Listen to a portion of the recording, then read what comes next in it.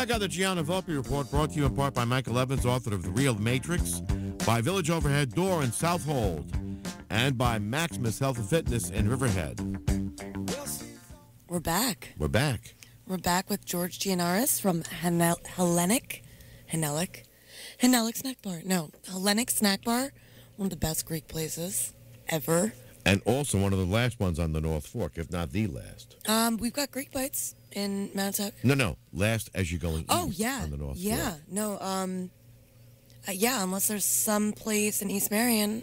Not that I know of, besides George's place. Yeah, which is awesome. So I was there on April Fool's Day evening and did stand up with Jenny Griffin. They had like an open mic contest. So, how much was the gift card for, George? I think it was $140. Right. Imagine. Yeah, it was an odd number because we're celebrating our 40th year in business this year. Congratulations! I didn't know that. Thank you. That's awesome. Oh my gosh. So I'm having you on to talk about Tales from the Ferry 2? Well, it's Ferry Tales 2. Fairy Tales. It's a sequel to the first book I published in 2008. This one's called Ferry Tales 2 When Hellenic Freezes Over. Bruce is excited. He likes that. I love it. I love it. Now, I'm guessing it has something to do with the line of cards that come off the ferry. How often is that? Pretty much every hour in the summertime, from like 7 or 8 a.m. till about 9 or 10 o'clock at night, depending on the weekday or weekend. And a lot of that, the restaurant kind of would have ended in Orient. The traffic pattern would have ended in Orient had it not been for the ferry. So we get a lot of business because of people who use that ferry. So a lot of things have transpired by virtue of the fact that I'm on the one and only road that leads to Connecticut. Yeah. On the North Fork. Yeah. And to civilization from the ferry. So this is about the different things that have happened. I guess it's got to be a double-edged sword, right? Yeah. The first book was kind of like it was actually the first book I published in 2008 was a memoir that was never really meant to be published. I was just jotting down my stories and things that I thought may go by the wayside had they never been written down. Right. And my friend really pushed me into publishing.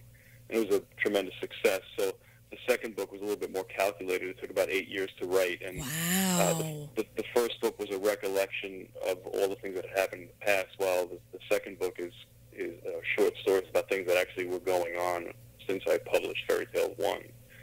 So it's more comical, introspective stories, philosophical insights, recipes, photographs. I listened to people who read Fairy Tales 1, and a lot of people wanted some recipes and pictures, so that I put them in the book as well. Oh man, I wish I should have pitched this story to the Express, because I think that would have been great for Summer Harvest. But we can do it for something in the fall, since it's it remains your 40th anniversary. That's quite an achievement. It's going to remain this is going to be our actual 40th anniversary. The actual date is 4th of July, and this year we're commemorating it with live Greek music on the lawn. Nice. So it's a free event. Oh, I'll be there. Great. I guess that's what I'm doing 4th of July. So now, how do you? Pardon me, but it's got to be very seasonal. So now, what do you do? I would guess it's got to be tough, like in January, February, March. Well, it's tough anywhere. But particularly for you, because how many people go to Connecticut in January, February, and March? Yeah, but the locals. Everyone loves Hellenic. I understand that, but how do you deal with the slack periods? Yeah. Well, we hope for good weather in the summer to compensate for lean business in the winter. We do close the Monday after Thanksgiving, and we reopen end of January. And shockingly, like February and January are really good months for us. I think probably because most of the people around us are closed. Yeah. I would say the worst month for us business-wise would probably be like end of March, beginning of April, when tax season rolls around. Okay. And end of October to Thanksgiving. Thanksgiving is one of our busiest weekends, I guess, because all the college kids are coming back in town. Mm-hmm. So we do okay. It's a little difficult. I think everyone would say the same thing on the North Fork. It's feast and famine. You know, you just hope that you make up for the winter by doing a lot of volume in the summer. Right. How are you feeling about this summer so far? We got Memorial Day weekend coming up. I'm a little nervous about this summer because we've gotten an explosion of business lately on the weekends, and it's like full force for Saturday night and Sunday. It's almost been like 4th of July. A couple of weeks ago, we were full to capacity. Wow. We have 250 seats, so it was really exceptional to see that happen on the off season. Right. We're getting a lot of people who have responded to the 40 events that I'm doing for my 40th year, and just the publicity with Ferry Tales is kind of getting everyone's attention to the restaurant. Mm-hmm. I can't believe how many reservations we have for caterings and wedding parties and small parties, and it's just been. Hopefully, it's going to be really, really good. Oh my gosh! So tell me, like, I want to hear, like, what's one of your favorite fairy tales, or like, maybe not a favorite, but tell me one. Well, let's see. One of the chapters. Let's think for a second. One of the chapters that I really like the best is called Accidental Recipes. It's a bunch of menu items that evolved by accident. And one of them involved my wife in our home, where she accidentally reached into the refrigerator for a box of organic chicken broth and instead grabbed the box of organic chai latte. So she had spent the whole day preparing this sautéed vegetable and chicken dish, and instead of putting in chicken stock, she put in Oregon chai tea. Wow. And then she freaked out and called me to come fix it. And it turned into one of the most spectacular Thai-style Asian dishes I've ever made in my life. But the nuances in the chapter are really funny because just the way she freaked out and just how well it turned out. We actually make this dish. I haven't served this particular one in the restaurant, but we actually make this dish on regular occasions for friends, and most people agree that it's like the best Asian dish they've ever had in their life. Wow. Yeah, what necessity, the mother of invention. That's so cool. Like, I mean, some of the greatest things that have been invented have been by accident.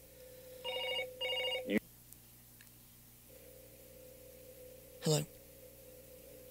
So another thing that one of the chapters that's dear to my heart is not a comical one. It's called Angie, A-N-G-I, and it's about my father has been my parents have been an integral part of the business for decades, and my father's the hardest working man I've ever met in my life, and he's always been like a pillar, and he still is a pillar in my life. He's 80. He will be 80 next year, and he still works in the restaurant.